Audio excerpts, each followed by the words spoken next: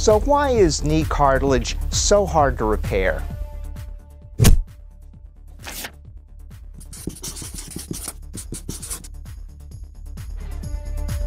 Stem cells may be the answer.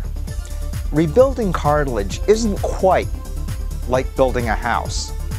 Damaged cartilage in the adult has a limited capacity to repair itself for the following reasons. There are no blood vessels, so there's no blood flow.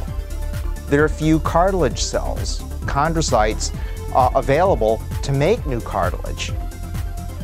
The very few chondrocytes that are available don't multiply and they don't travel. The cartilage matrix, the stuff that makes up most of cartilage, turns over very slowly. And there are no stem cells to make new cartilage.